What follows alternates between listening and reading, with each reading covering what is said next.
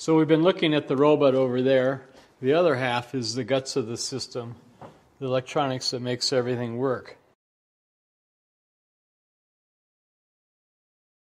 Up here is the robot computer. And in the automation world, they don't call them computers, they call them controllers, because in addition to operating the wrist as we've been looking at, it has to operate the whole environment, the whole work cell, like the dirty water, the clean water, and the pneumatic arm, etc. So that's a controller. So all these shells, are the electronics for what we've been seeing over there. And I literally spent years in here developing all this and redoing it. And you learn through trial and error, and the best thing is you just hang in there until you come out the other side. So these are like the power amps that run the X, Y, and Z.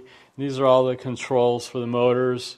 This is a circuit that I made that detects the level of the paint. As you paint, you're using up the paint, so the paint level goes down. But if you want to have 7 millimeters on the brush, you need to know where that level is.